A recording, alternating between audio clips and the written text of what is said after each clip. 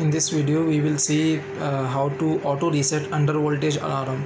Whenever the power is off, then it goes to the under voltage alarm.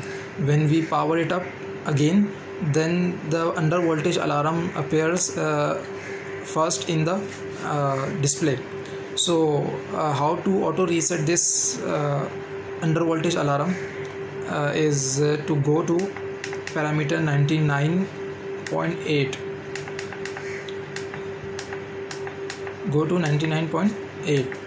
If it is 1, then the drive will automatically reset under voltage alarm.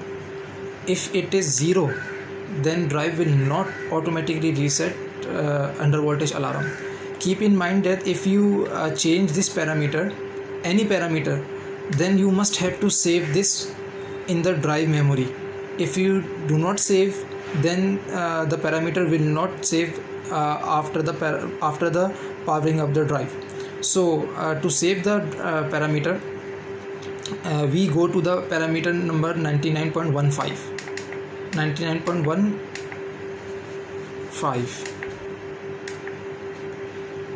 If we set 1, then you can see done is appearing here and the parameter is now saved to the drive. So in this way we can set auto reset of the under voltage alarm of Parker drive.